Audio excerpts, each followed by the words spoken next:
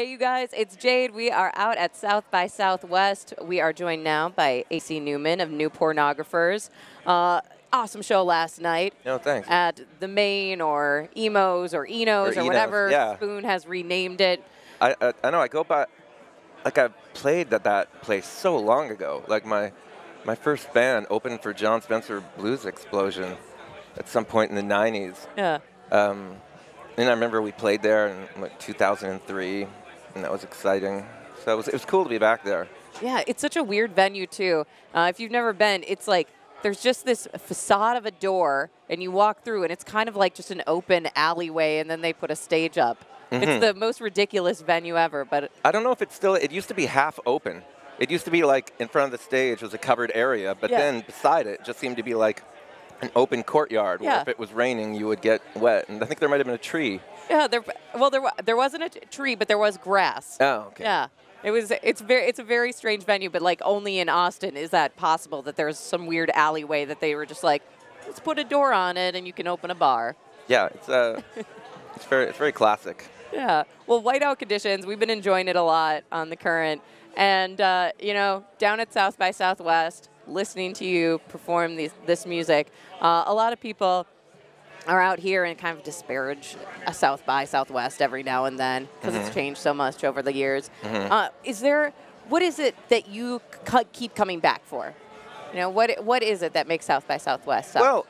I mean, it's nice that we can come back here and play good shows.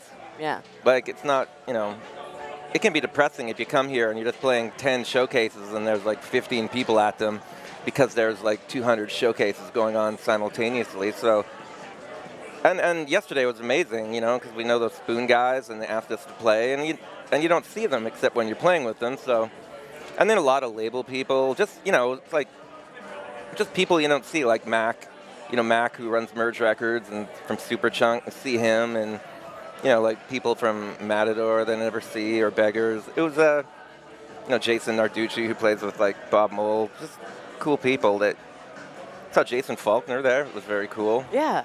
There's been a lot of, I think that's what it is. It's this community.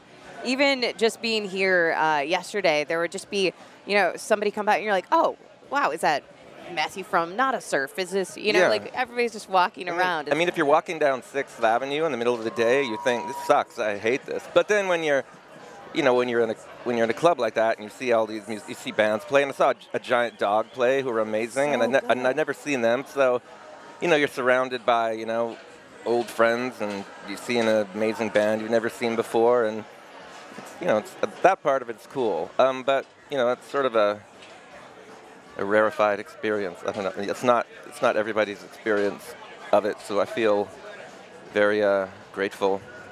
Yeah. Well, I was grateful to catch the show last night. Well, we've been so we drove down from Minnesota, wrote down some questions when we were slightly loopy in the car. So we've got some.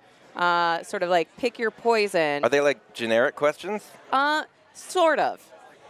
And you just put them in my hand. You can grab a couple of them. Okay. Here, let's do 3. Go. There's 2. All right. And 3. All right, let's see what we got here. Okay, so what's a song you have listened to recently like 10 times in a row? What's been on replay for you? The first one that pops in my mind is How Does It Make You Feel by Once and Future Band. They're on Castleface Records, and they're from Oakland, I believe. And they're this really cool pop band with this insane sort of sound like Yes and ELO and Steely Dan, just this crazy kind of like prog 70s pop thing, which is just so up my alley. Like, it's one of those, you'd hear a song and a minute into it, you're like, oh, I love this. Yeah. It's like I'm buying this record, even though I've only heard the first minute of it. That's how you can tell it's a good song. If immediately after it ends, you're like, you know what, I could just do that all over again. And it's 6 or 7 minutes long, and it's still it's got that epic it's still got melody. that thing. Yeah, it's just like it stretches through these different waves and movements. That's awesome. That's a song that jumps into my mind. I'm sure there are others, but no, whatever comes first. That's what we want to know. Yeah. All right, let's see. What is a word that describes your current mental state? God, I don't know. It's a tough one. It probably changed. A low level, comfortable anxiety, I suppose. Just that sort of white noise. A sort of functioning anxiety. Yeah. I think that's what a lot of people are at right now. Mm-hmm. And all right, are you somebody who you remember your dreams? No. Occasionally. All right, what's a dream that you remember lately, or the weirdest? Actually, God, I wish I could remember. I can't remember. It's like I can almost remember, but I can't quite. I feel like that's a lot of times with dreams. You wake up with like a feeling, but there's just this vague recollection of something happened and some sort of feeling. Mm-hmm. Yeah. I remember it was like I have these dreams that are just not quite nightmares. Like they're not, it's just sort of unpleasant. You're in a place and it's like, this is not that good. I don't really like it here. But it's not like I'm waking up going, just gasping. Screaming. Yeah. It's cold sweats. Yeah. It's more like, thank God I don't live in that lousy place. Yeah, well, we're glad that you're here, too. Mm-hmm. We are live at South by Southwest with AC Newman of New Pornographers. And one last question we're kind of asking everybody. Minnesotans, and we love our Prince. And we're coming back on the year of his passing. And we're just kind of collecting people's memories or feelings or perhaps like a song. Do you have any? My main memory of Prince is I never got to see him live except once. We got tickets to an SNL taping where he was the musical guest, and it was Steve Martin. And it was a terrible episode, but we had seats that were like right in front of the stage, like in the balcony, but when we looked straight ahead, it was Prince, and it was just really surreal. Like we saw Prince play 2 songs, and I felt like the whole time I was sort of in a daze. I was just thinking, what the F? I'm watching Prince. And then he like left, and left just like walked underneath us. And I remember thinking like, well, that's cool. I got to see Prince. Yeah.